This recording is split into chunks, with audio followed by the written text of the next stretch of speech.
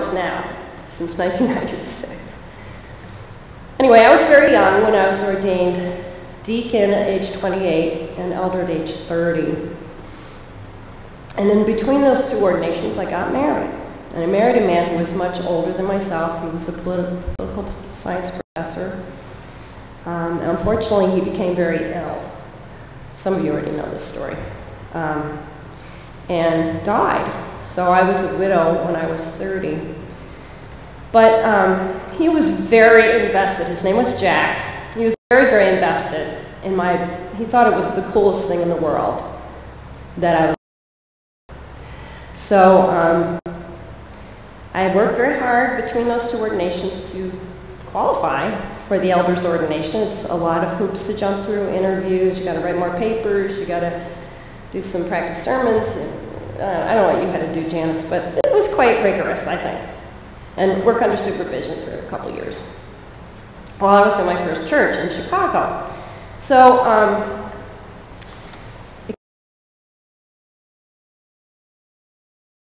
a possible 23 people who were approved for elder's ordination. And by that time, Jack was very ill and tried lots of things, chemotherapy and surgery. Nothing seemed to be working. So, but he just had to come. And he was already in a wheelchair by then. He was so weak. He was really not out of bed much.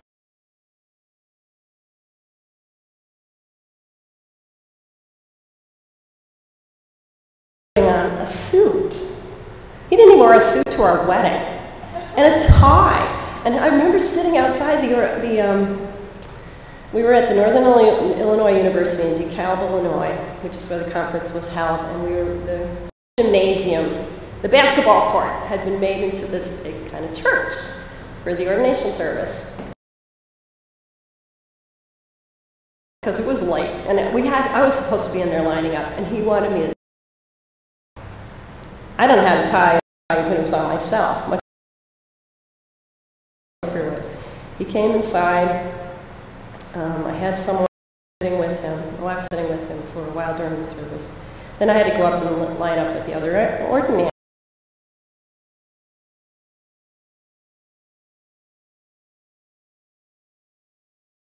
And I had kept my name at his insistence. And we're up.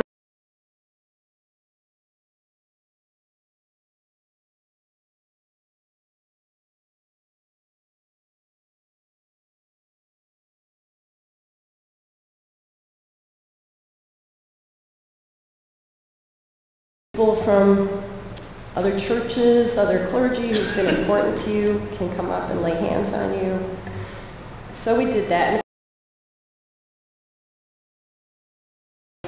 But then Bishop Jesse DeWitt, who was an old socialist, incredibly progressive,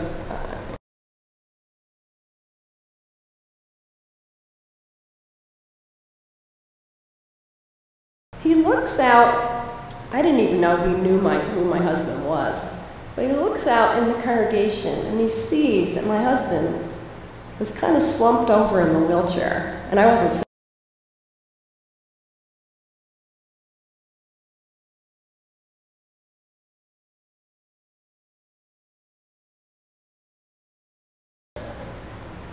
So he made me skip the line and come up and be ordained right then. See that my husband was not doing very well. And how could he see that there were 100 people in this room?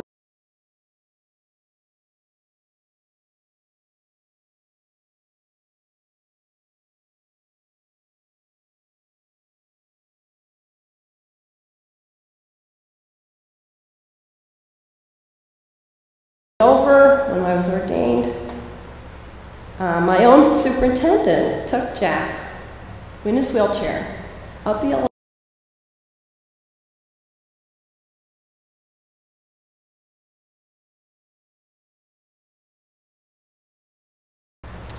So that's what kind of, and of course,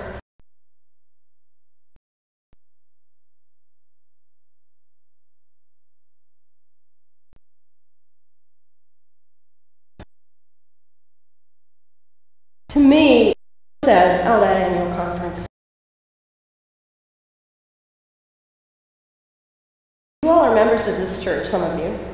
I'm a member of the annual conference. Yeah.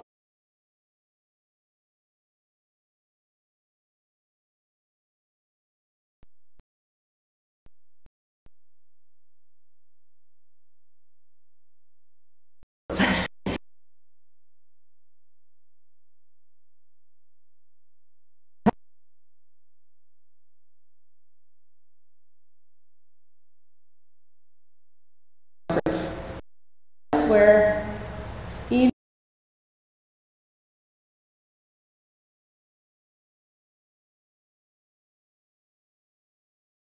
and I experienced that. So our service today is all about come and see. It's all about Bishop Jesse DeWitt did.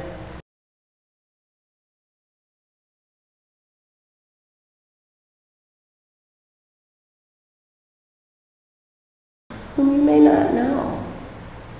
And somehow overcoming those barriers just through the powers of perception and paying attention. So let's start with our song, Open My Eyes. It's a good old gospel song, 454, in the big black hymnal, or it'll be on the screens as well.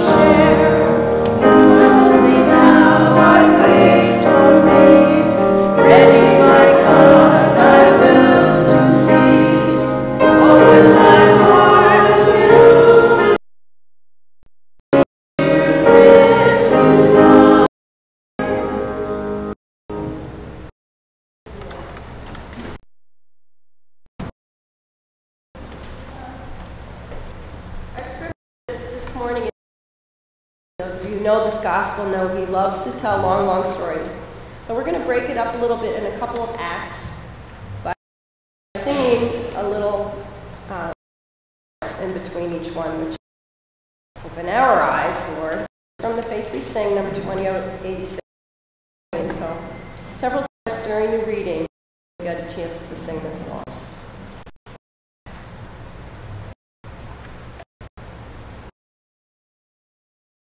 He came to a Samaritan city called Sychar, which was Joseph. Jacob's well was there.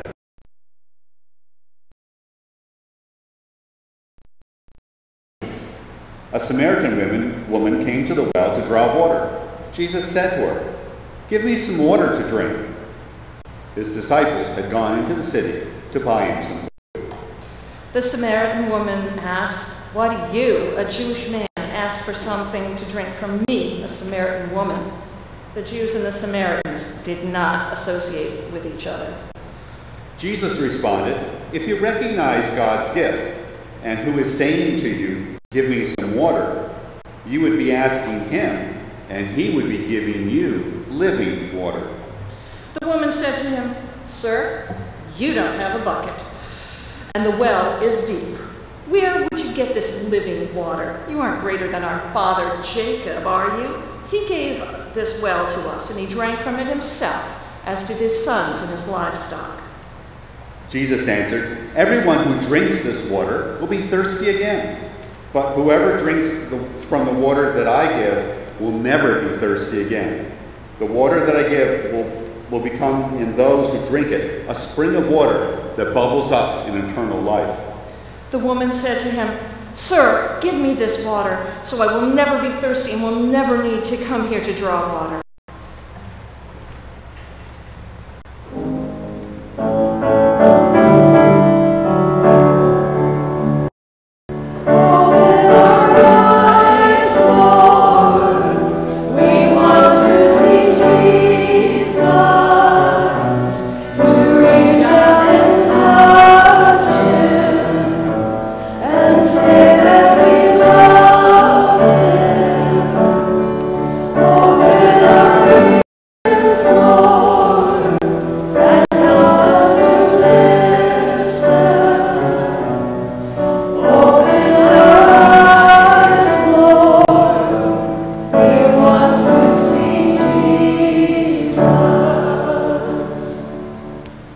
Jesus said to her, "Go, get your husband and come back here." The woman replied, "I don't have a husband." "You're right to say, 'I don't have a husband,'" Jesus answered. "You've had 5 husbands, and the man you're with now isn't your husband. You have spoken the truth." The woman said, "Sir, I see you are a prophet. Our ancestors worshipped on this mountain, but you and your people say it is necessary to worship in Jerusalem." Jesus said to her, "Believe me, woman, I'm coming, and your people will worship the Father neither on this mountain. You and your people worship what we know because salvation is from the Jews, but the truth is coming. And when true worshipers will worship in spirit and truth, the Father looks for those who worship him this way. God is spirit, and it is necessary to worship God in spirit and truth." The woman said, "I know that the Messiah is coming, the one who is called Christ. When he comes, he will teach everything to us." Jesus said to her, "I am the one who speaks with you."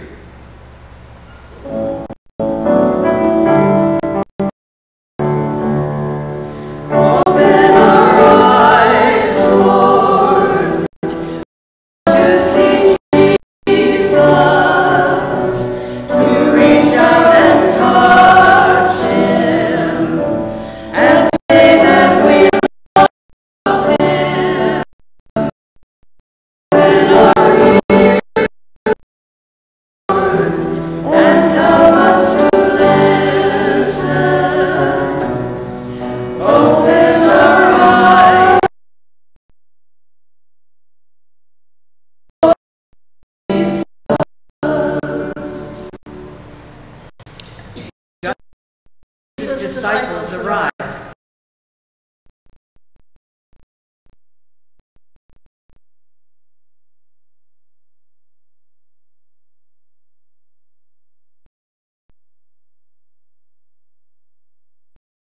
People, come and see who has told me everything I have ever done. This man, Messiah?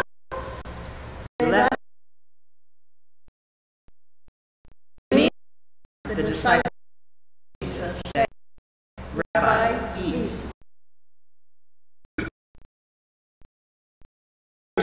That Someone brought him food. Jesus said to him, "I am fed by doing the will of those who sent me, and by completing his work. Don't you have a saying, 4 months, and then it's time for harvest? Look, I tell you, open your eyes and notice the fields are already ripe for the harvest. Those who harvest are receiving their pay and gathering the fruit for eternal life, so that those who harvest can celebrate together. This is a true saying."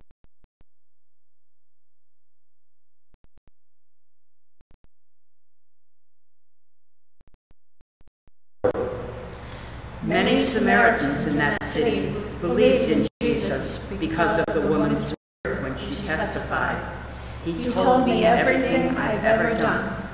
So when the Samaritans came to Jesus, they asked him to stay with them, and he stayed there 2 days because of his word. And they said to the woman, "We no longer believe because of what we have heard for ourselves, and know that this one is saying to the people."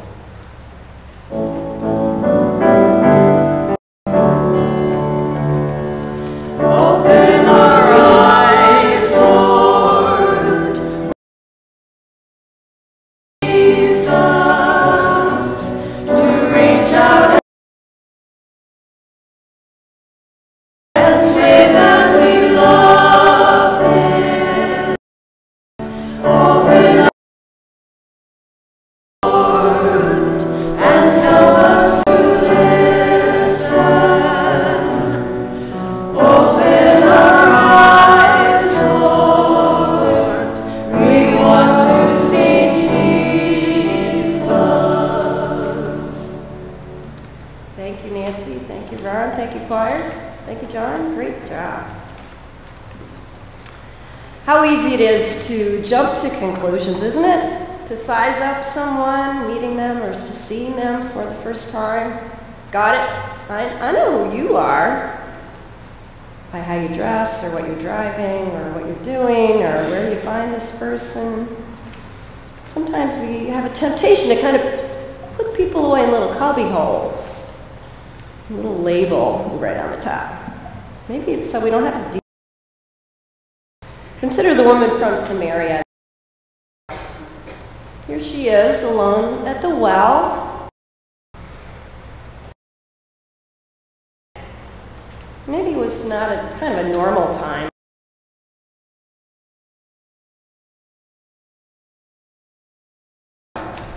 Did she feel a need to come when maybe nobody else would be there? And the man she's living with now. Even though the disciples had the good sense not to say anything to Jesus, you could tell by their shocked faces when they returned from the grocery store that she was the last person they thought ought to be talking to Jesus. Well, that's just the thing about Jesus, isn't it? He seems to have this thing about seeing people, seeing those that others might find just plain invisible. Somehow he sees qualities in people that nobody else can see. The diamond in the rough. He sees people, he sees me, he sees you, exactly as we are. People, even people to whom others might find just plain invisible. I think we rush to judge. We assume, as the disciples did, apparently, that this woman was a sinner. Now, if she had really been, think about this, if she had been an adulteress, wouldn't have she been stoned by now? And that was the normal practice, and that was the death by stoning, horrible death. That was what it was called for in the Torah. But if she had been a prostitute, on the other hand, why would she say she had 5 husbands? It was kind of being undesirable. The divorce laws in Samaria probably would have been the same, I would think, as in Israel, even though these two peoples were, Jews and Samaritans, detested each other, would never even share a drinking glass. They did read the same laws. Women in those days could not divorce. End of sentence. They had no legal standing. No. But men could divorce extremely easily. A guy could just open his eyes any one morning and behold his wife. And if he found her displeasing in any way, all he'd have to do is take a little bit of parchment and write, "I divorce you," and she was gone. Ancient, her fault divorce law. A woman could be sent packing if her husband found her undesirable in any way. Not pretty enough, burned the barley cakes once too often, But most often, it was probably because the couple failed to have any children. And of course, it was assumed to be the woman's problem. And she was labeled barren and divorced.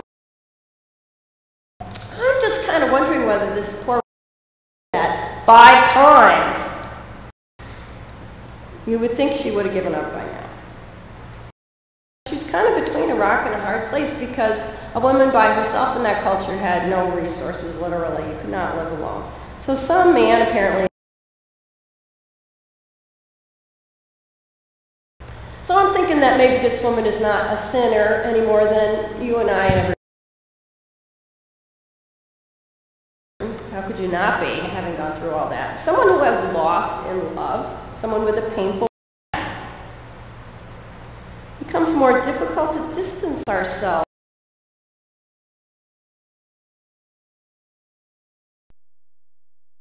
Obviously, I'm not like that. But we know lots of people like this woman, don't we? I'm thinking about an old man in the church I served once. He wouldn't let anyone into his house because he hadn't changed anything since she'd been there. Every dish, every piece of furniture was exactly as it was when she had left the house. We're a kid we might know, quiet and sad, never really wanted, acts out occasionally, not hard to see why. We know this lonely person, don't we? We know lots of people like her. We might even be her ourselves sometimes. The story doesn't name her, but we could. I propose the name Eleanor Rigby. You know that song, right?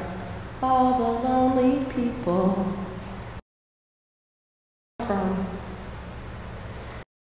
Now under the hot noon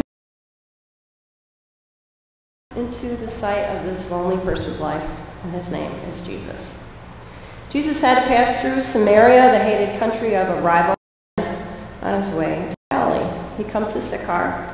He sits down in the heat of the day by the well, and a woman comes along with a water jar, and Jesus asks her for a drink.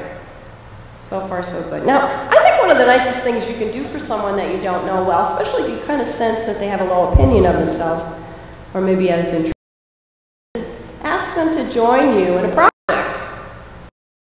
Of them. It says to them, I recognize you as a person. You and I can be associates.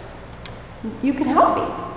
If it's done in the right way, it can be a way to affirm someone's dignity. So you can see that this woman has a pitifully low opinion of herself. She's kind of taken in and swallowed all that rejection. It's hard not to.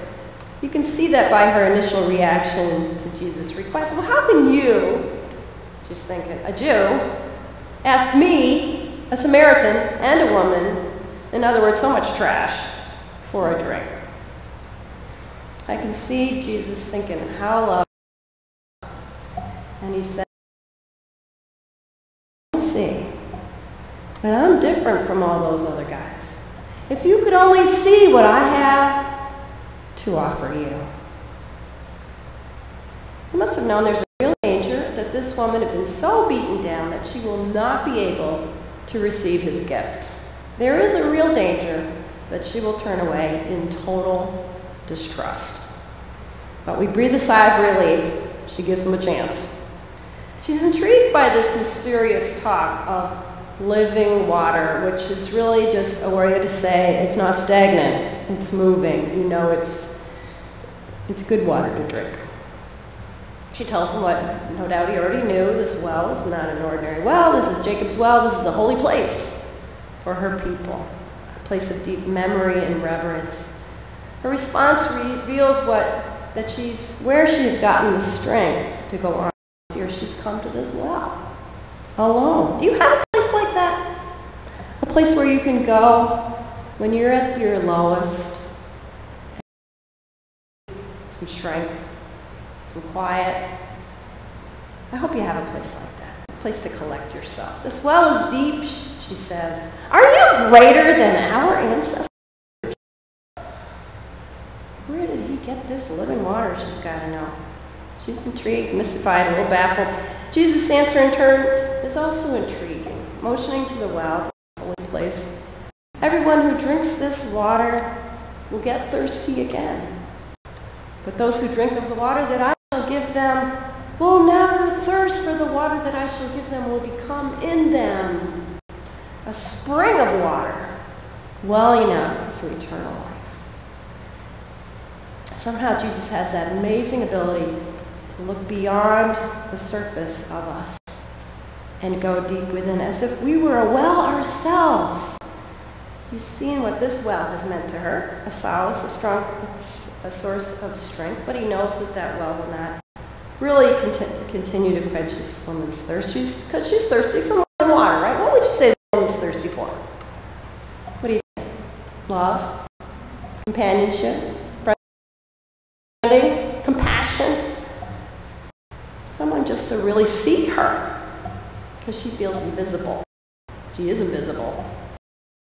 Desperately thirsty for someone to accept her. Just barren, maybe she's had this kind of checkered past to look at in the first place, but her thirst has become like a black hole with just sucking up everything in its path. And we know people like that are kind of hard to be with sometimes. There sometimes in our own life. I have. Because everyone within reach has just become somebody to try to get something from, and it's hard. But Jesus sees this black hole for what it is and offers gently but firmly to replace it with its polar opposite, a spring welling up to eternal life. He's going to do a little replacing, like an installation right there. That creates its own water. It will never run dry, to be located in her. A source of new and ever-renewing life and love and hope and energy. In other words, there's a healing, folks. You thought this was a long dissertation on theology. Well, this is the healing going on right there by Jacob's well. He's offering to heal that gaping wound deep down within her and install a very bottomless well of love, which will fill to overflowing and enable her once more to love others and to give that love away. Does this woman understand what Jesus is offering her? Well, we don't really know, but she's willing. She's open, surprisingly open. Sir, she says, give me that water. So she's very practical. I don't have to come here again and again to get water. Then comes the clincher, and we can hear her draw in her breath sharply as he says, go call your husband. Why does he do this? It seems a bit cruel when we know he knows everything about her past, and then she didn't have a husband. And yet he says, go call her husband. But I think in effect Jesus is saying, I need you to say out loud what's really real with you. For each other? Do we hear that from each other? Do we feel like we have to pretty so that we can say that to each other? I know you all for each other. It's human nature. We want ourselves to look good in front of people. But he's saying, I want you to say out loud what's really going on with yourself, I think. God is that one who sees us exactly as we are. Don't forget, just in a little while, Jesus is going to be known as the one who is a man of sorrows and acquainted with grief. God is the one who sees us exactly as we are, who knows all about us, our triumphs, our tragedies, all about our pain, who loves us completely, unconditionally, right down to our most microscopic cell. From God's perspective, we must look a little bit like that striped woolly caterpillar you find around this time in the spring, sometimes on the sidewalk. All curled up tight and defensive, not a bit of that soft flesh showing. Have you ever picked one up? If you're very gentle and still, sometimes from the warmth of your hand, it'll start to uncurl a little bit. And then when God surrounds us with the warmth of that divine love, divine acceptance, we can feel ourselves begin to uncurl and relax a little bit more. And feeling the strength of that hand beneath us, we start to trust. And then we say, well, I don't know, what about this? And we curl back up a little bit and point to something Sure, we want to acknowledge some deep, dark secret that we curled around thinking maybe God doesn't really know about that. And God says, well, I do know about that. I see right through and through, and I love you anyway, just as you are. And so we uncurl some more, and as we do, we allow ourselves to remember a few more unpleasant things that make us draw breath in again. What about this broken relationship, rejection, a situation we handled badly? God says, I knew about that when it was happening, and I love you nevertheless. And the more we uncurl, the more of ourselves we reveal, the more hurts and shame and painful past we let into God's healing light. The more God says, I love you anyway. There isn't anything you can do or say ever that can make me stop loving you infinitely. And before long, what was a black hole inside of us has become a spring, welling up to eternal life. It's a deep subject, isn't it? How can we tell that we've begun to uncurl, to trust ourselves, all of ourselves, to God, to each other? We become lighter. See how light this woman of Samaria has become? She's so light, she's running. She's radiant, lighter than air. And there this woman goes, running back to her village to call everyone, come and see this man who told me everything I've ever done. Come and see. Could this be the Messiah? Come and see. The first woman preacher in history. I remember in seminary, my seminary roommate my first year was a little difficult to get along with all the time. And I did my best, and we kind of figured it out. And then we both went away. I guess that was my second year, because we both went away for internships.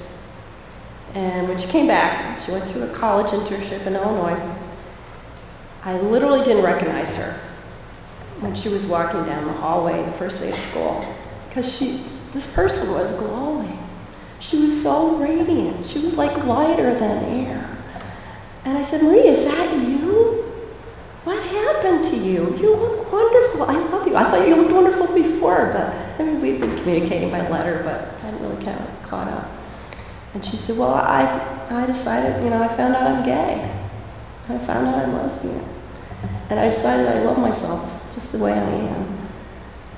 I was like, well, good. Hallelujah. She really figured it out, and she wasn't anymore, and she was ready to be a pastor, and she is a pastor, and she's a wonderful pastor. Just like the man in this book who also made the same, came out to his congregation, the very first testimony in this book. He says, I feel radiant, lighter than air. So as we are healed, as we begin to uncurl, may we see with the eyes of Jesus that everyone, even the invisible ones, even those who seem to be having real difficulty among us, can become springs of living water. Could that happen here? It does happen here. Come and see. And now as we go around to pass the peace, in this congregation we often like to get up out of our seats and do a little fist bump, elbow bump, hug, shake hands, say good morning, say the peace of Christ be with you. Or you can stay right in your seats and have others come to you. So may God's peace be passed between us out of that spring of love that's within each one of us.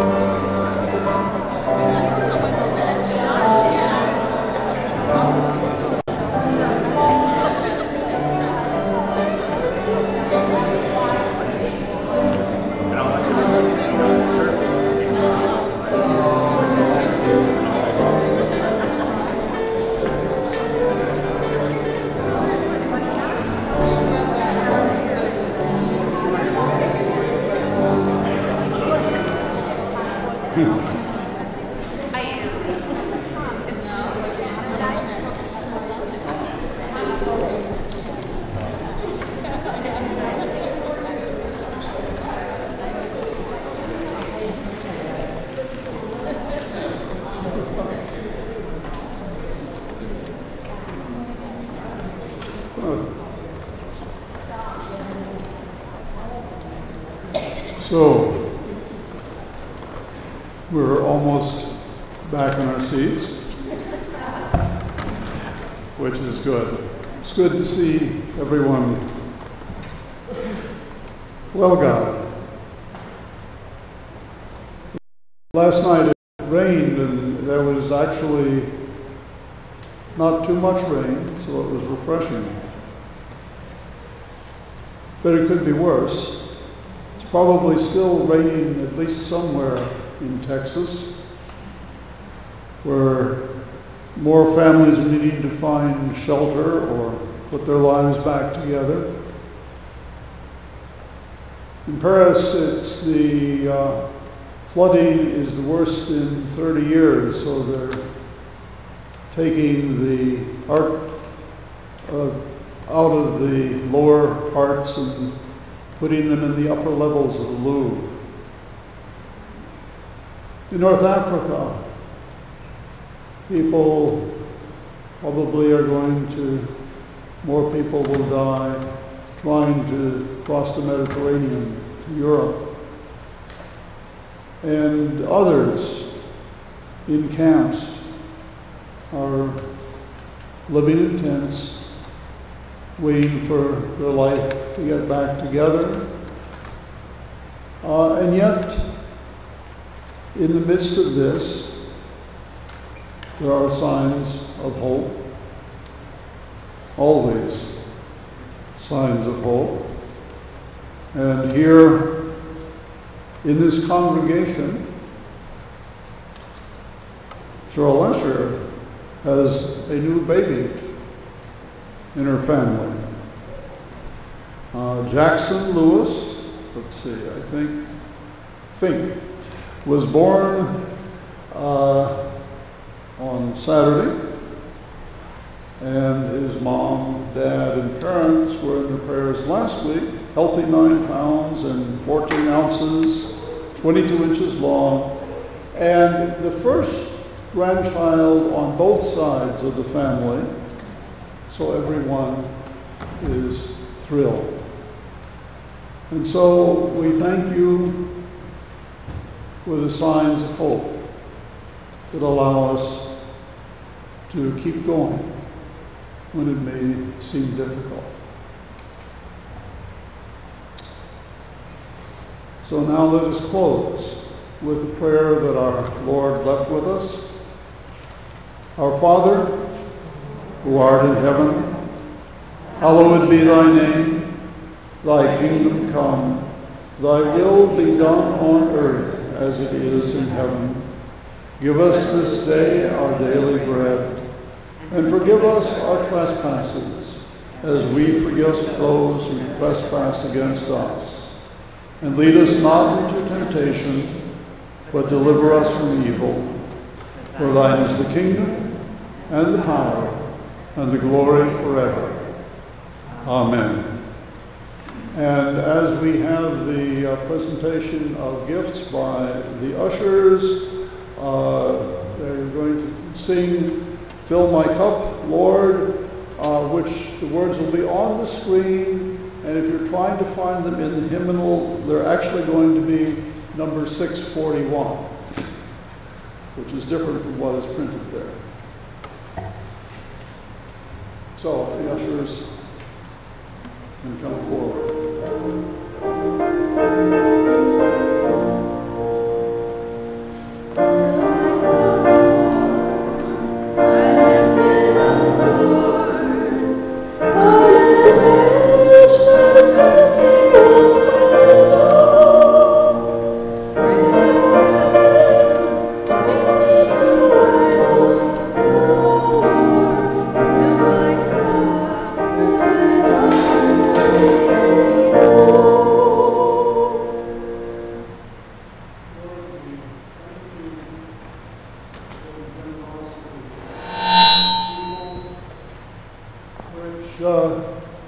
keeps the doors open and allows us to bring new signs of hope. Amen.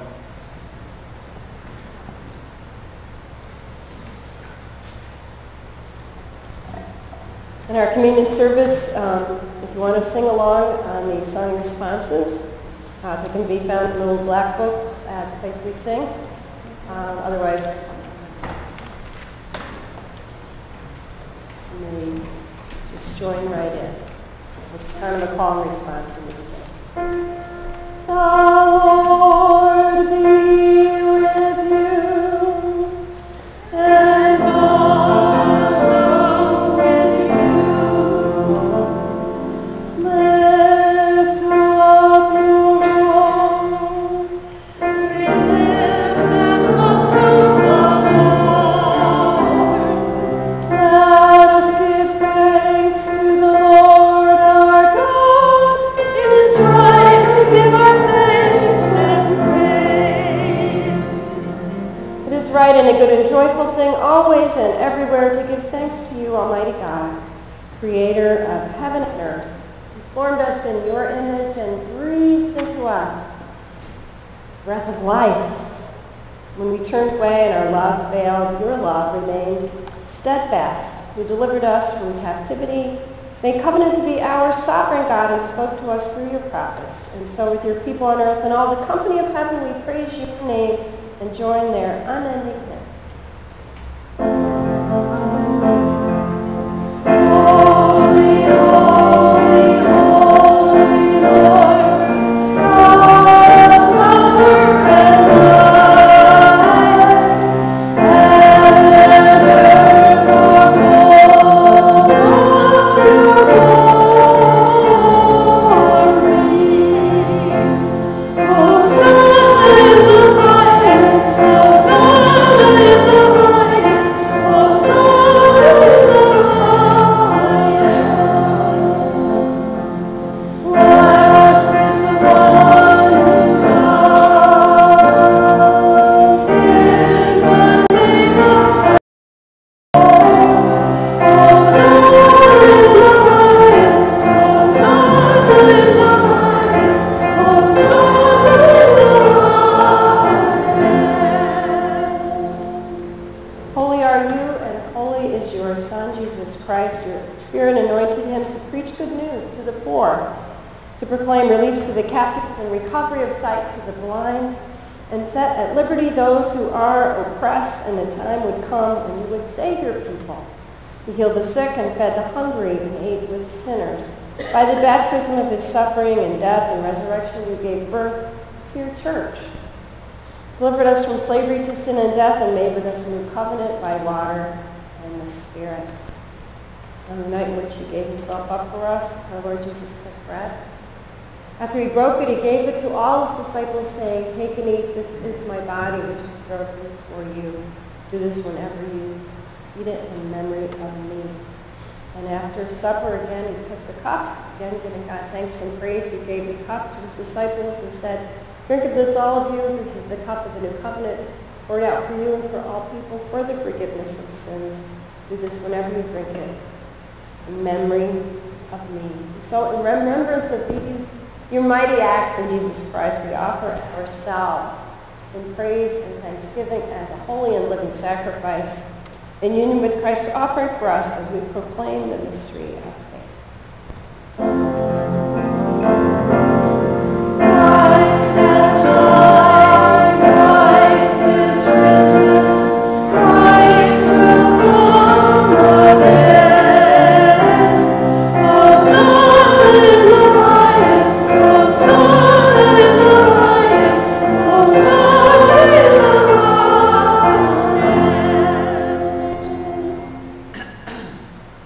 Oh God, in your presence here, we ask that you would pour the Holy Spirit out on these gifts of bread and wine, that they may be for us the body and blood of our Lord Jesus Christ, that we may be for the world fed and nourished to be your body, redeemed, and sharing your word in your presence with everyone. By your Spirit, make us one with Christ and one with each other and one in ministry to all the world, here in Troy here in Rensselaer County, across the river in Albany, wherever we are, let us share your ministry together as we feast at this heavenly banquet. Let us be fueled and ready for that ministry. Through your Son, Jesus Christ, with the Holy Spirit and your holy church, all honor and glory is yours, Almighty God, for now and forever.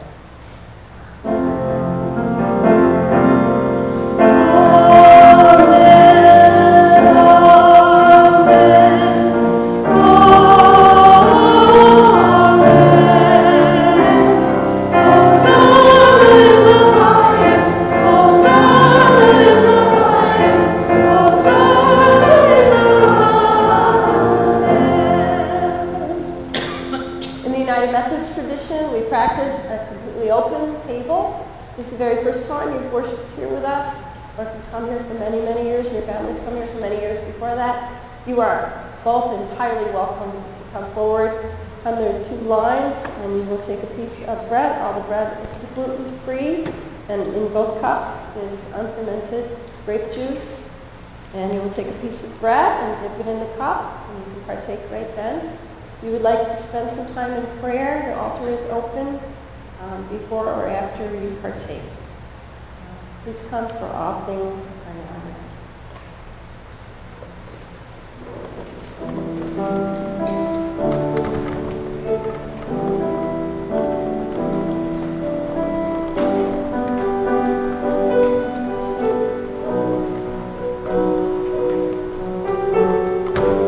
We're going to sing a song during the distribution. If you want to join with the choir, it's going to be on the screen. First one ever.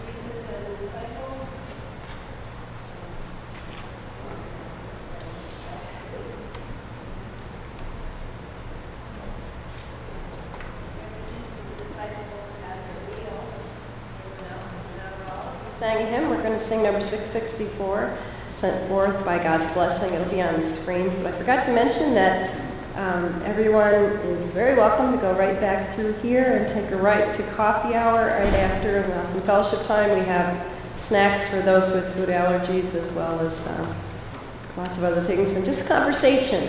Time to tell a little storytelling of our own. So we hope you'll join us today right after the last blessing. Sent forth by God's blessing.